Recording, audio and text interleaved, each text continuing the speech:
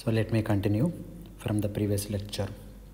So again I am going to consider one more example, that is the transform associated with a linear function of a random variable.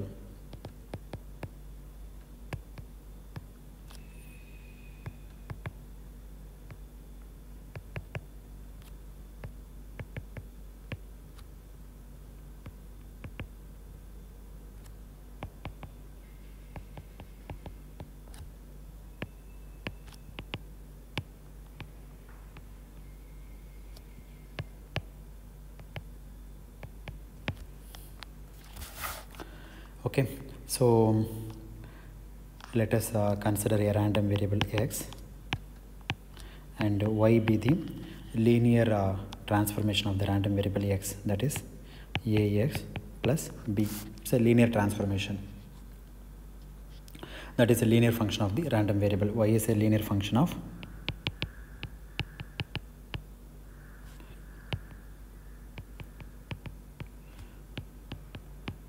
x, where a and b are some scalars, some real values. Okay, so now we wanted to derive the moment generating function for the random variable y in terms of the moment generating function of the random variable x. So the moment generating function of the random variable y is denoted by like this, which is equal to expected value of e raised to sy. Then by definition this is going to be e raised to s times y is equal to ax plus b. Substitute here.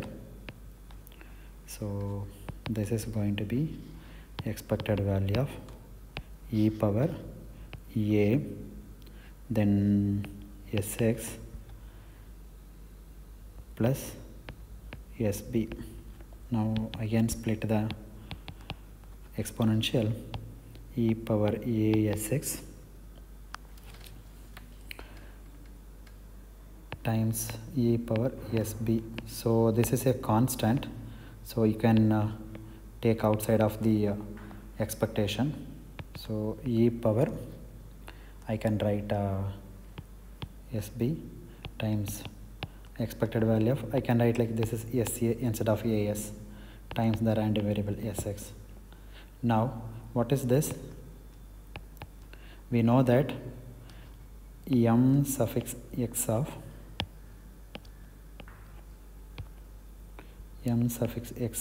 s equal to expected value of e power sx. Now replace s by as on both sides, or sa.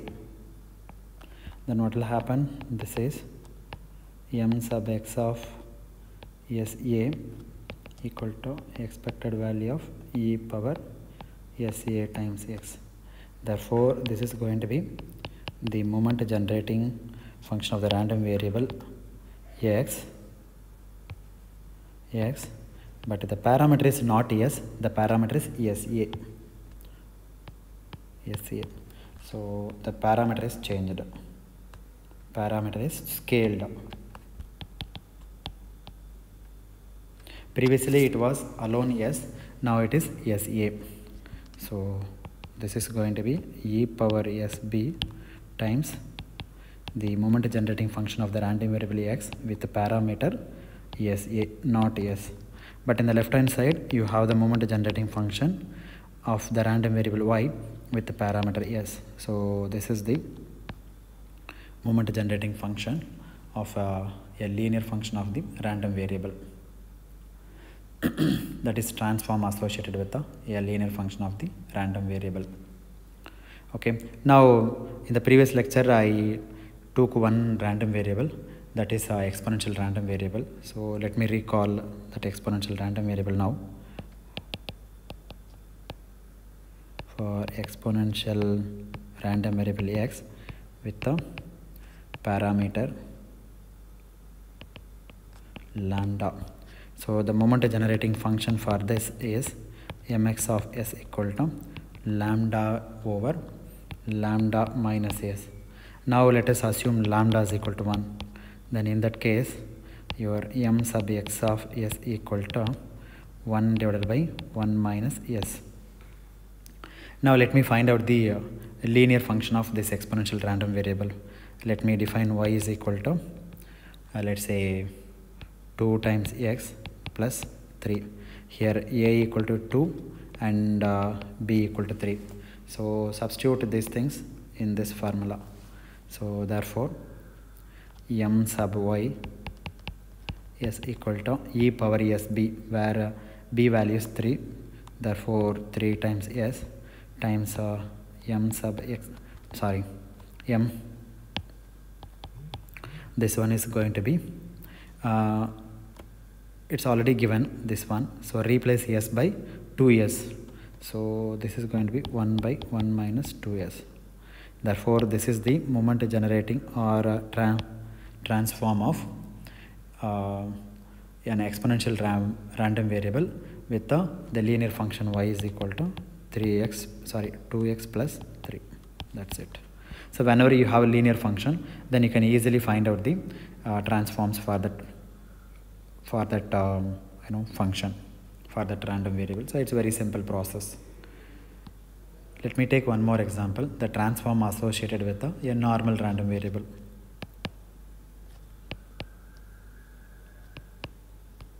The transform associated with a normal random variable.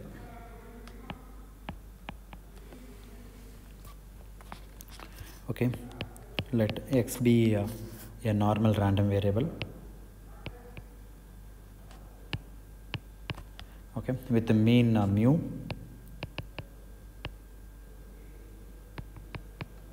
and variance equal to, let's say, sigma x squared. Therefore x I can write as n of, let's say, mu sub x comma sigma x squared. So this is my random variable x, normal random variable. Now I want to find the moment generating function mx of s.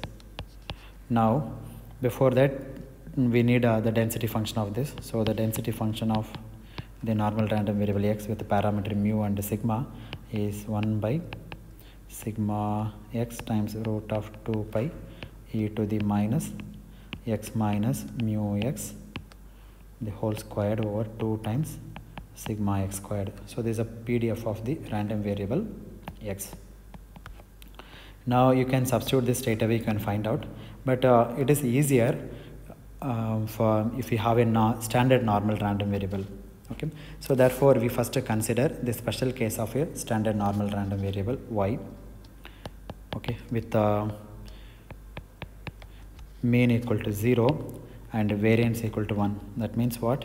Mu y is equal to 0 and sigma y square is equal to 1. So this, let us take this random variable first. For this we will find out the transform, and then from this we will go to m sub x of s using linear function of the random variable. So our first job is, let us find out m sub y of s. So m sub y of s equal to expected value of e to the sy. Okay, so this is integral of e power sy times fy of y times dy. What is fy of y? The limit is from minus infinity to plus infinity. Fy of y is equal to 1 by sigma y is anyway 1, so 2 pi e raised to minus y minus 0 squared, so it is y squared by 2. That's it.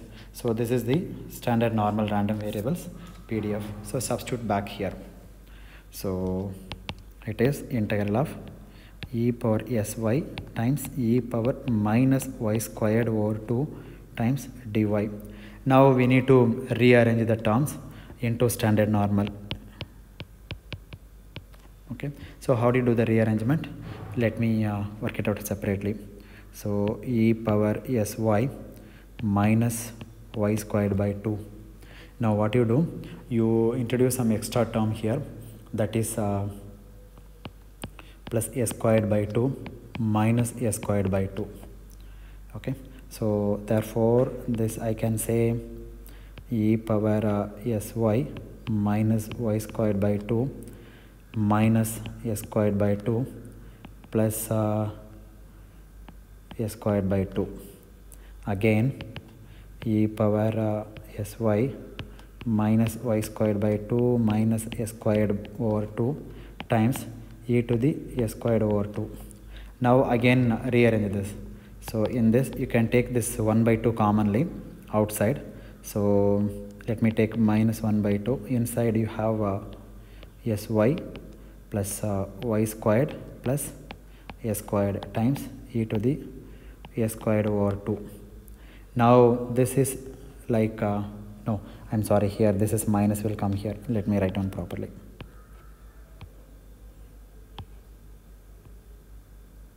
Here there is a minus. So this is e to the minus 1 over 2 times s minus y the whole squared times e to the a squared over 2. Therefore this you can substitute back here. So 1 over root of 2 pi integral of e to the minus 1 half times I can write y minus s also, it is a square term, y minus s squared times e to the a squared over 2 times dy.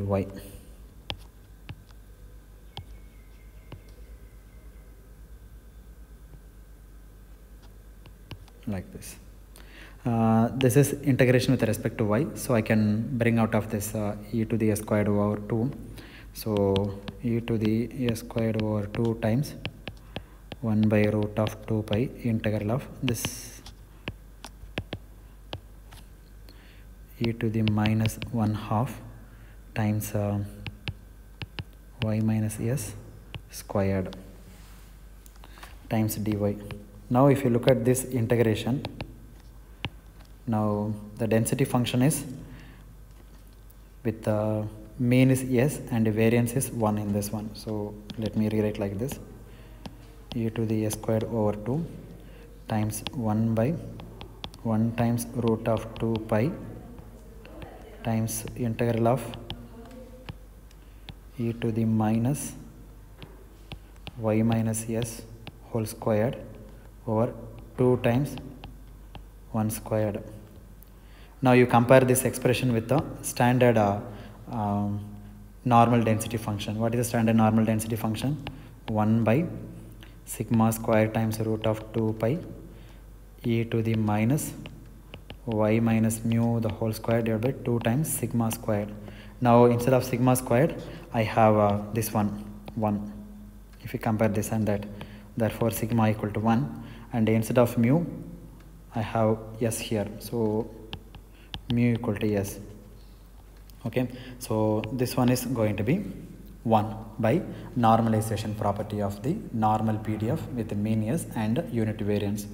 So this is equal to e to the a squared over 2 times 1 over root of 2 pi integral e to the minus y minus s the whole squared divided by 2 times dy. So this entire integration is going to 1 because you are finding the total area under the PDF probability density function. It's a PDF, and integrating this PDF over from minus infinity to plus infinity. This PDF has the mean of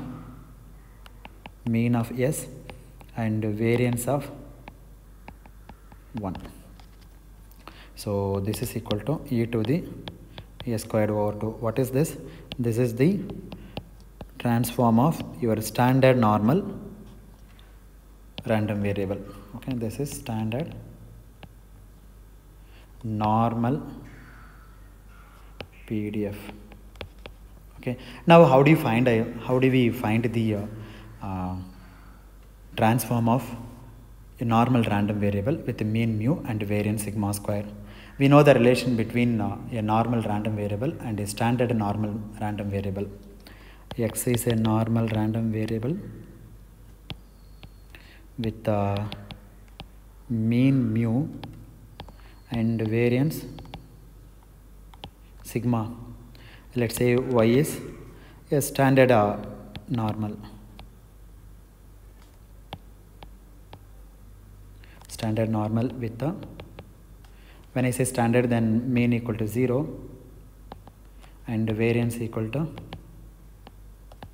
1. So what is the connection between this x and y, or relation between x and y?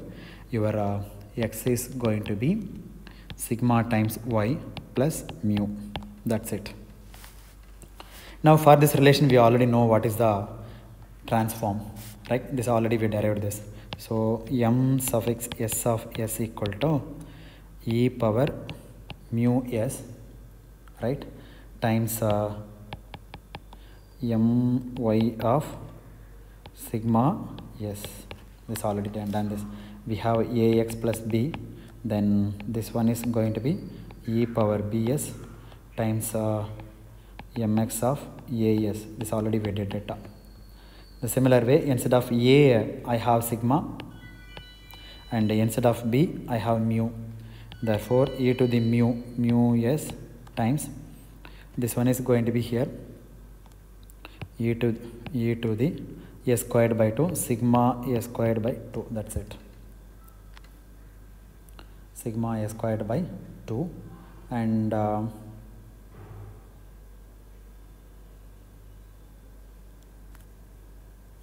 therefore this is mx of s.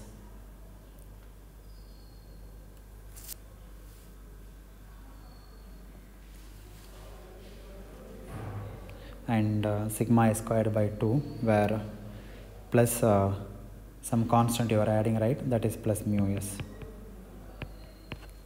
That's it. That x is replaced by sigma y plus mu. I'm sorry, it did not come here. Let me simplify this. Here also e and here also e. You can write as e to the sigma squared a squared by 2 plus mu s. That's it. So this is the transform of a normal random variable with the mean mu and variance sigma squared. So mx of s, where x is a normal random variable with the mean is mu and variance is sigma squared, where y is a normal random variable with the mean 0 and variance 1. So we approached this problem through a standard normal, and from there we used a linear function of a random variable. So whenever you have a linear function, then it is very easy to handle. First you find the transform of a standard normal, that is mean 0 and variance 1. And once you find the transform of a standard normal, then it is very easy to find a normal random variable with the mean mu and variance sigma square. Therefore, whenever you have a general normal random variable with the mean mu and variance sigma square, then what you do is you obtain the transform of a standard normal and then do the linear transformation. So finding a transform for a standard normal is much more easy than finding a transform for a general normal random variable. So that is why we went through this indirect procedure. Okay, so the final result is the transform of your standard normal is e to the s squared over 2, and the transform of your general normal random variable is e to the sigma squared a squared over 2, okay, plus mu times s. So this is general normal random variable. General normal random variable, and this one is standard normal random variable. When I say standard, what I mean is the mean equal to 0 and the variance equal to 1.